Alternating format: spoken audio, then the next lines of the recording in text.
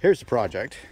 We have this old hydraulic system here, and that's not going to change, but it's still going to be hydraulic. But this master valve called Mermed, this brand, it's going to be removed, and I'm going to be putting another master valve on the outside.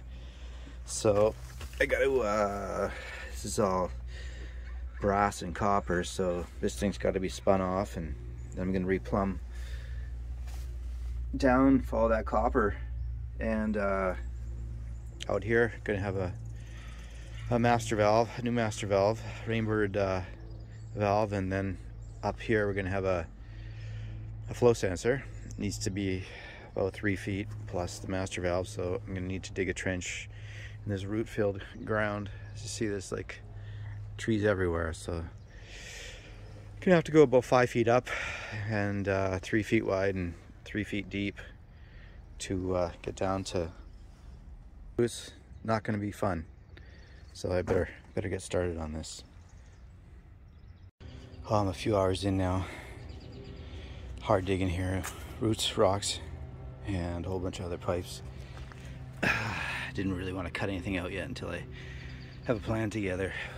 I found like huge root probably coming off this tree here that's like 5 feet away, 4 feet away, so just excavating underneath, and I'll take my reciprocating saw, cut that sucker out. But got this all dug down, got it exposed, so I can cut that off when I'm ready. Okay, so actually some good news is the pipe was just right there underneath that big root, so I've cut it here at the one end so I can, well, actually both ends, there's no ends. I've cut the pipe so I can push it back underneath that root, as that root is super jammed on top, and that way I can cut that root out of there, and it should be a little bit easier to dig. So once I get the root out, I can dig back underneath and trim it up a little bit so I can put my valve box in there. So every foot here is just a fight. You can just see, just full of roots and rocks, and gotta scrape this material, cut the roots, and almost there, maybe another foot to go. I think I'm far enough back now, so got it to cut this copper pipe here so I can start deconstructing this master valve. So I think if I cut the pipe there, I can twist this off. Maybe I'll just cut it there too, and actually if I cut it there, I can just pop it out and it'll be done. So I gotta get my reciprocating saw, cut that copper.